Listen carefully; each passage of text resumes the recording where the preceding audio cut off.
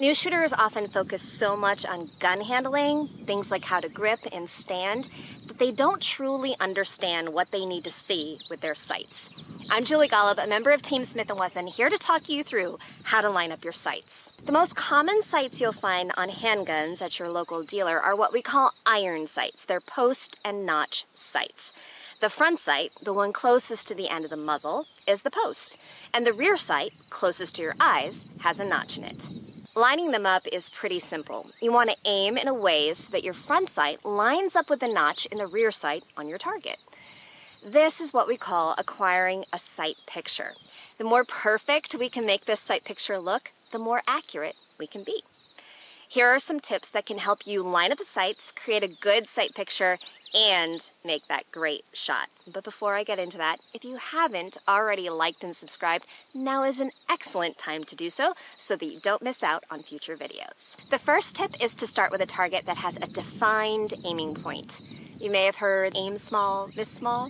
Well, a smaller aiming point is going to help you focus much easier. If you're shooting between 3 and 10 yards, a good size aiming point to start with is about an inch or so. Now let's dig deeper into sight alignment here. As you bring up the firearm on target, switch your focus from your target to your sights. Your eyes can only focus on one thing at a time, and you can either look for the rear sight or the front sight first, whichever is easiest for you to start with. Begin to line up your sights so that your front sight is centered between your rear sight and superimposed on the center of the target.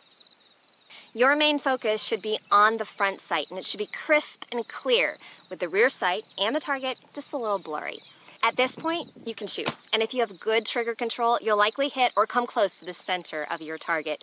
If your goal is to pile shots on top of each other in a tight group, you'll want to examine your sight picture even more closely. As you look at your front sight, focus on the top outer corners of the post. Then line them evenly with the inner upper corners of the rear sight, forming a straight line. After that, switch focus to look at the amount of light on either side of your front sight.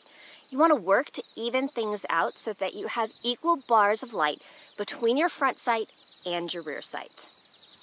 Equal space between the front sight and the rear sight keeps you centered left and right on the target, and lining up those upper corners of both sights keep you in the middle so that you don't drift high or low.